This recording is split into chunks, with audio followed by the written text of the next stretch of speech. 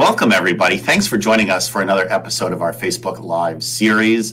It's really great to have you with us, and it's great to welcome Dr. Lina Miyakawa, who's an assistant professor of medicine here at the Icahn School of Medicine, the associate director of our intensive care unit here at Beth Israel, and such a pleasure to get to work with. Thanks for joining us. Thank you for having me, Dr. Weissman. Lovely to be here. So we're talking about a really exciting topic today, which is lung cancer, and I think specifically lung cancer screening. But maybe to start us off, can you just give us a little bit of background about what lung cancer is and how big a problem it is and why we should care about it? Absolutely. So let's start off with the why we care, because I think that's really important. So it's the second most common cause of cancer in men and women across the board, and it's right behind prostate and breast cancer, which gets a lot of media coverage. It is the leading cause of cancer death worldwide and in the United States. There's about 200,000 new cases per year, and 80% of those are diagnosed at an advanced age. And so common sense would tell you if you're at an advanced age, your survival rate is pretty low. And it does go to show you that 5-year relative survival is about 23%. And if you compare that to breast and prostate cancer, it's over 90%. So, it ranges from anywhere from 7% to 60%. And 7% is when you're diagnosed at a very advanced age, and 60% if we find it localized. So at a risk of stating the obvious, earlier diagnosis, the better. And I think that's why we're talking about the screening recommendations today. And you asked a little bit about what is lung cancer. So let's talk about that. So there are different types of lung cancer. There is what we call classifications. This is what the pathologist tells us. Under a microscope, they take a look at the tissue and they're able to tell us what kind of lung cancer it is. So a majority is what we call non-small cell lung cancer. It's about 85%. The types are adenocarcinoma, squamous cell carcinoma, large cell. There are other types, things like mesothelioma, which is cancer of the lining of the lung. There's also things like sarcoma, which usually are in different parts of the body, but also can be in the lung. And then lastly, I do want to mention sometimes patients tell me, I had lung cancer, but it actually was from somewhere else. And it to the lung, things like breast cancer, kidney cancer, spreads to the lung. Got it. So when we're talking about lung cancer screening in this context, are we looking for all of those different things or only certain types get picked up? That's a great question. So lung cancer screening itself looks for all of those. It doesn't necessarily really look for mesothelioma or sarcoma per se, but it looks for anything that is inside the lungs or maybe right outside the lungs from the neck all the way down to the diaphragm. And so it's able to capture a lot of those things. Even things like thyroid cancer sometimes is caught on those. So tell me a little bit. I know the guidelines for screening have changed a little bit over the last couple of years. So take me through, what the newest guidelines are, who should be getting tested, how they get tested. And is this only smokers that we're talking about now? Yeah. So let's talk about the dry stuff first, the screening. Well, what does that say? So the United States Preventative Services Task Force, the USPF, mouthful, talks about anywhere from age 50 to 80, all adults, a little bit on the older end, not younger, that are smokers, current or past. And for the past smokers, they have to be at least 20 pack years. And how do you get it to 20 pack years? If you smoke 1 pack a day for 20 years, it's multiplied, it's 20 pack years. So anybody that is in that category should get an annual low-dose CT scan. So this is not the CT scan that most people get when they go to the emergency room with shortness of breath. It is a low dose, so a lower dose of radiation that we expose patients to. Now, this screening that we talk about, this kind of range of patients, it is recommended by a lot of different committees. So there is the American Cancer Association, there's the American College of Chest Physicians, even things like Center of Medicare and Medicaid Services recommend this. So I think the really most important thing here is that the screening comes with benefits and, also with some limitations. And so I think we're going to talk about that a little bit later, but I think it's important to mention that shared decision-making discussion is part of the recommendations from all these committees to talk about the potential benefits, the limitations, harm, things like that. And I think I'd be remiss to not mention that there has been a change. You had mentioned that there was a recent change in all of this. And so why do we change it? I think let's mention that for a second. So in 2013, these recommendations came out and they're slightly different from what it is now. And now in 2021, it's lowered the age. So it used to be 55 to 80, now it's 50 to 80. And then also the smoking history used to be 30 pack years, now it's 20 pack years. And this was to try to increase the proportion of eligible population at risk. And this was particularly in Blacks and women. And so I think you asked me about smoking. Is this all just about smokers? Why, is it just smokers? So to put aside some of the screening recommendations, just let's talk about smoking for a second. There's a lot of stigma around smoking and lung cancer. And I think that might be part of why, some of the research out there is not as robust as, let's say, breast cancer, let's say. So smoking, it is still the most common cause for lung cancer. About 90% is associated with lung cancer. 94 million people in the United States are probably still at risk for lung cancer with all of these screening recommendations that we're talking about. But let's say, what about that 10% of non-smokers? What, are they at risk? What should we be talking about them? And I think the stats are something like 1 to 10 men and 1 to 20 women. And if we talk about other populations, specifically East Asian women are at risk for a specific type of lung cancer called adenocarcinoma with a specific mutation. It's called EGFR. All of these are non-smokers. And so, what's putting them at risk? And I think this is something that we don't talk about as often, but secondhand smoke. So environmental pollution is one of them. So a loved one, someone that you live with smokes, that can also put you at risk. Another environmental pollution would be indoor cooking.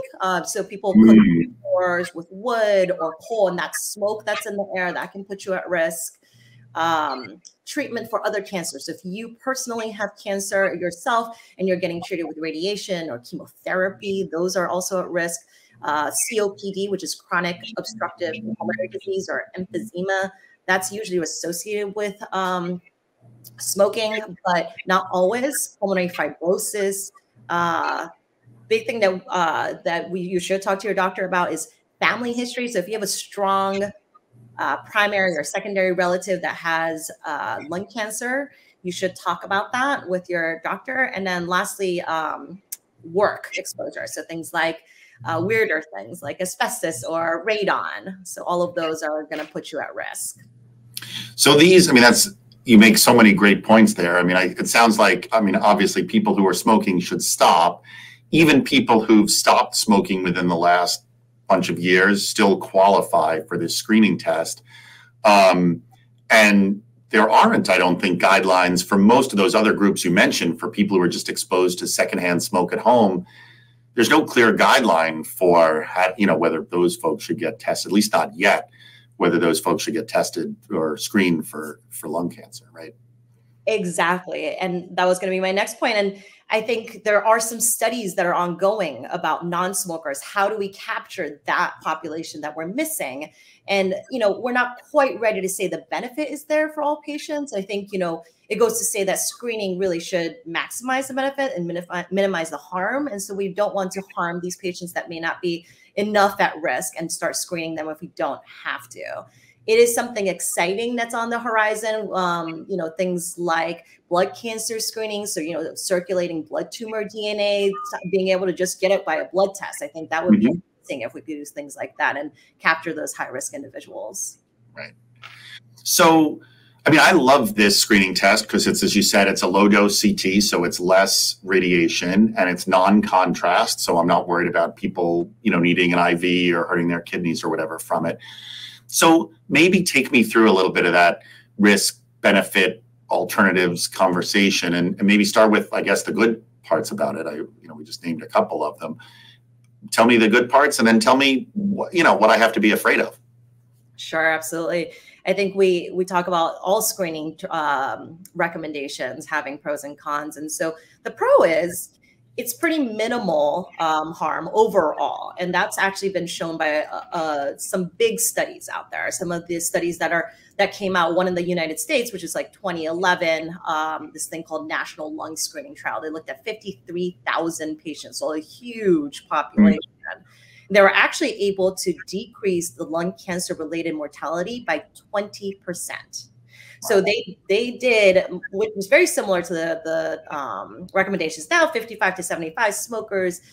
They had randomized all these patients to either a chest X-ray annually or a low-dose CT annually. And then that came out with a 20% reduction in cancer-related, lung cancer-related mortality. And then there's another one, Nelson trial in the Netherlands, very similarly, 26% decrease in lung cancer-related mortality. So good stuff out there. So I think that's the great stuff. But so what's the not so good stuff? So let's talk about the bad stuff. So, you know, what are the risks associated with this? And this is the conversation that I end up having with, you know, my patients in the outpatient clinic. And I want them to be aware that there's always risks associated with anything that we do. And so I think number one is pretty straightforward: overdiagnosis. Any screening test is going to have any kind of a small amount of overdiagnosis. And that's kind of calculated into the screening recommendations in all these societies out there. Now, the one that I get asked about all the time is the radiation exposure. And when I was younger, when I just started training, I think I like to compare the risk to, oh, it's just like flying across the country. Oh, it's just like, you know, you're standing in front of a microwave. None of these are great ways to explain what the risk is. But so, you know, at a risk, you know, I hate. But it's minimal radiation that people get exposed to in the course of their lives anyway. Absolutely. And I think, you know, there's studies to show that. And so the one thing I do want to mention, though, the younger you are, the more years you're going to be monitored. And you had mentioned earlier that if you had quit smoking many, many years ago, you don't really qualify under the screening guidelines. But the younger you are, maybe the benefit is not there as much. And that's why that age cutoff starts at 50, because the more times you're getting screened, obviously that adds up. Okay. So I think it's something to weigh. Okay. And then the last thing, actually, I'll talk about two more things. Okay. Okay. Because we're going to talk about what happens when you find something and then it leads to a procedure. And so that, what does that procedure risk look like? And so I think, you know, procedures across the board, I think at a big institution are pretty low. So 60-day curative lung cancer surgery, the perioperative mortality associated with that is like 1%. A bronchoscopy, which is kind of like a colonoscopy, we're going to talk about that in a little bit, where we take a look with a camera down and do a biopsy. That also is about 1.5 out of 10,000 patients that get any kind of, you know, bad outcome, any kind of death or major complication across the board for all benign nodules, also very low, 4 out of 10,000. So procedure complications, I think, across the board are pretty low. Okay. Right. And I think about that, but, you know, on the same hand, you know, finding nodules is sort of why we're doing this. I often worry about what happens when you find something somewhere else in the body that, you know, you weren't intending to, and all of a sudden you discover something that you have to then chase down. How often does that happen, and how worried should I be about that?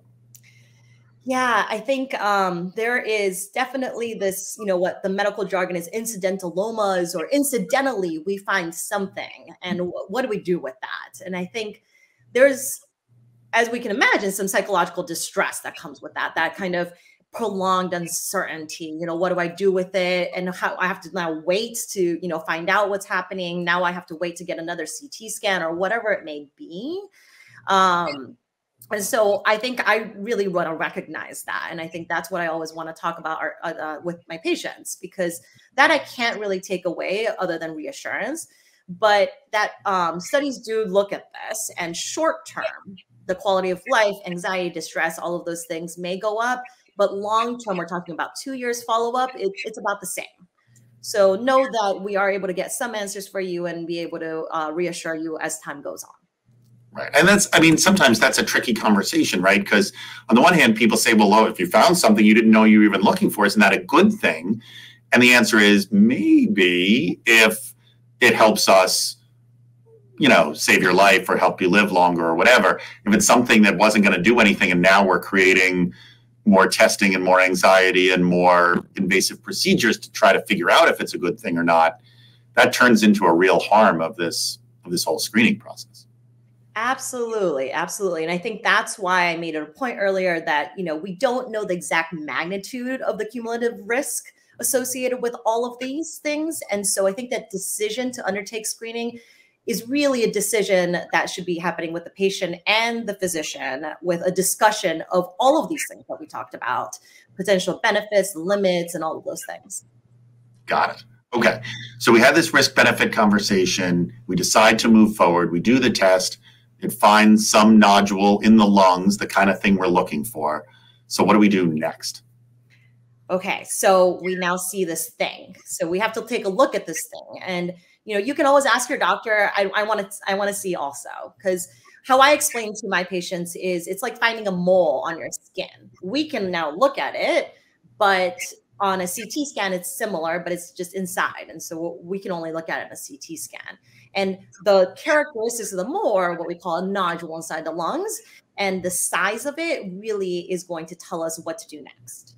And so if it's depending on what it looks like, we may do a repeat CT scan in the short term. That may look like 3 to 6 months.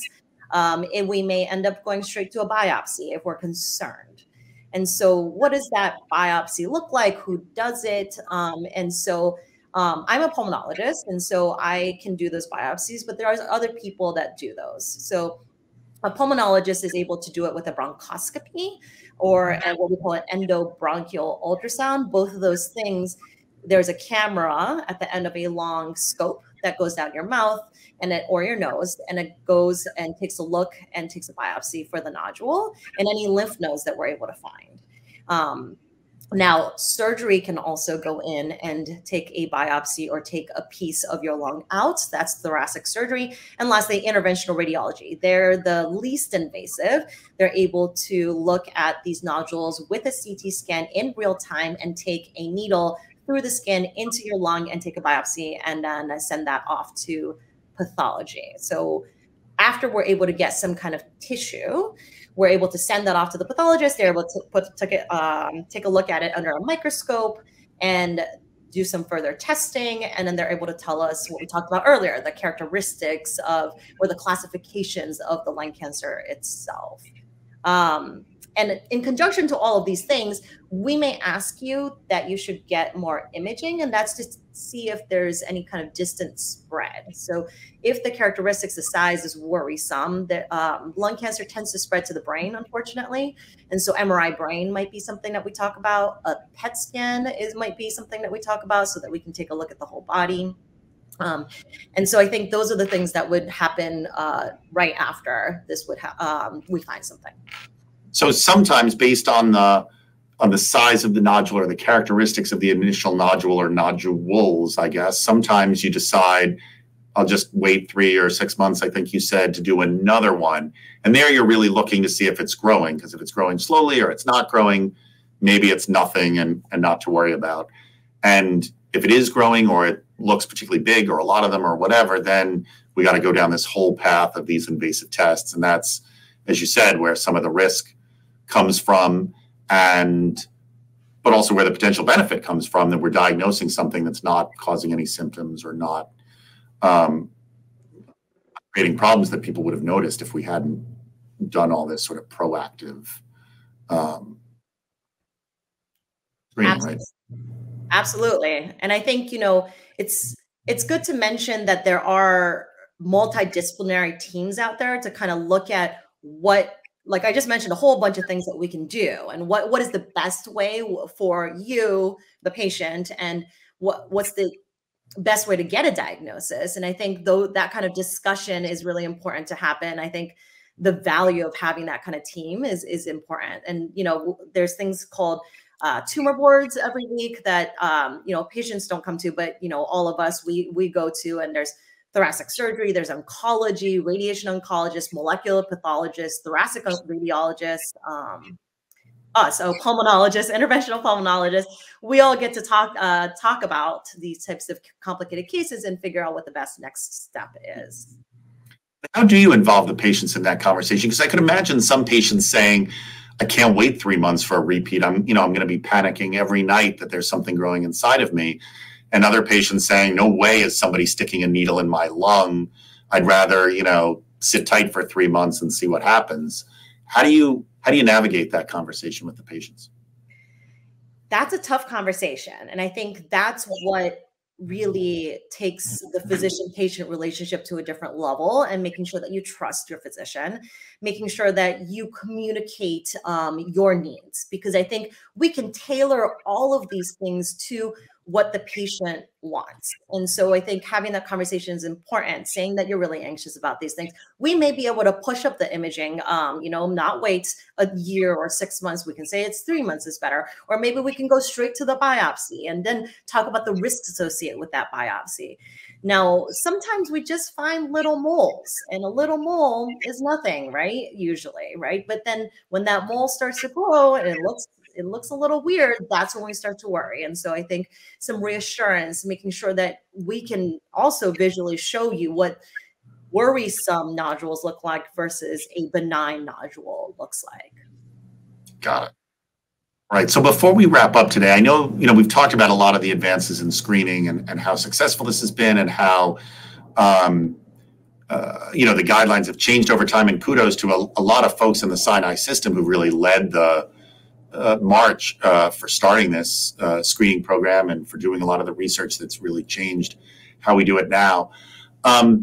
There's also a lot of great advancements in treatment for lung cancer. So without going too much into depth, I'll invite you back for another episode to talk about lung cancer treatment. But what should people be mindful of as they're thinking about treatment options or the new advances?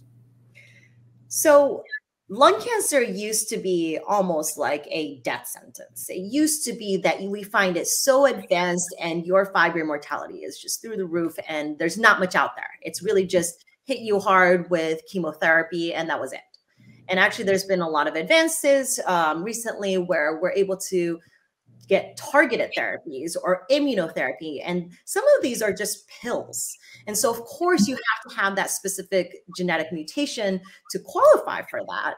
But it's not just chemotherapy and radiation anymore. So I think it really behooves the patients to really kind of go through the steps and listen to, kind of what's out there first before deciding, no way, I don't want any of this treatment. Why would I want it? And kind of move on. It's because I think there's a lot of things out there now that are on the horizon that is great for lung cancer treatment.